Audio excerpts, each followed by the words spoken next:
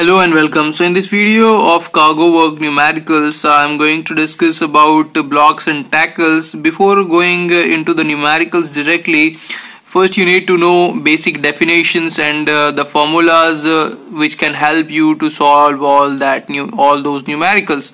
So first is safe working load. As its name shows, it is the stress that a component of a lifting apparatus can safely bear in normal use. So this is the safe working load. Now, breaking stress. So the stress at which the component will fracture, it is known as breaking stress. So factor of safety.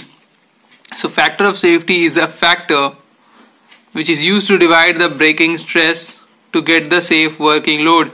So this is an important formula that you need to remember, that breaking stress is equals to safe working load multiplied by the factor of safety.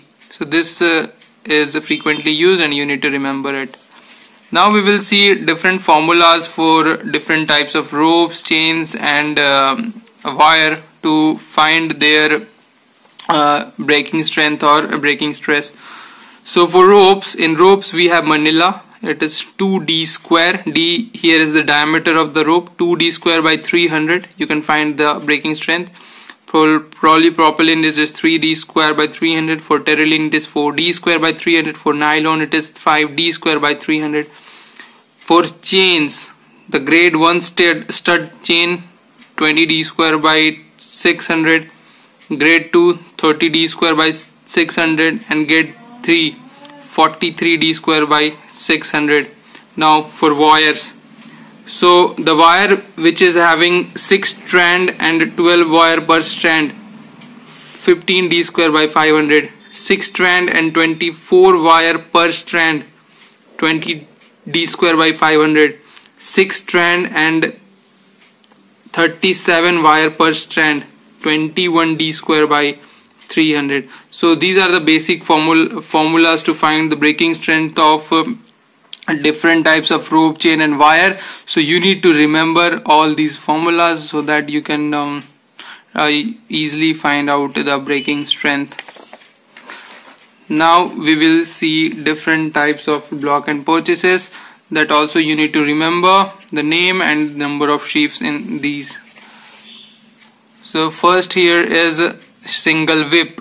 So this is known as single whip. It has one sheave.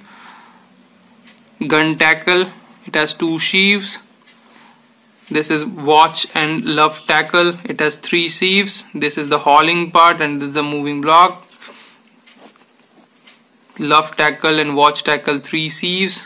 Now you have double or 2-fold purchase. It has 4 sheaves, two sheaves on both the blocks. Then we have chin tackle. It has 5 sheaves.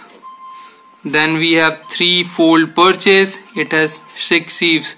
So all these you have to remember or mug up, whatever you want to do. Just keep this in your mind because this is going to be very useful in case you are going to solve the numericals related to it. If you don't remember, you are just going to waste your time and you are not going to get the answers. So if they are used in advantage, the effort and load moves in the same direction. But if you can see here, effort is in this direction but load moving in this direction. So this is disadvantage. If effort and load moves in the same direction, this will be an advantage. So this also you need to remember. Now another important formula is mechanical advantage.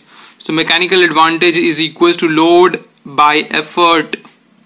So this is mechanical advantage. Now velocity ratio. Velocity ratio is equals to velocity of effort divided by velocity of load. So this is not directly used. You just need to remember that the velocity ratio is equals to n plus 1 in case we are using the sheaves or you can say shackles in advantage, and n when used in disadvantage. And here n is the number of sheaves.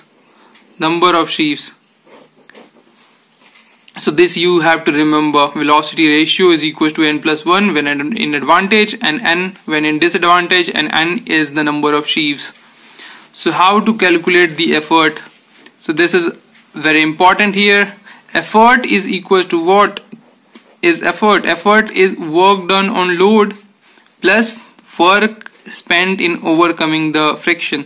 So the sheaves and the ropes are passing through it. If it is friction, if it is frictionless, then work spent on overcoming the friction is 0. But if it has friction, then to overcome this friction we need to do some work, and this is here work spent in overcoming the friction.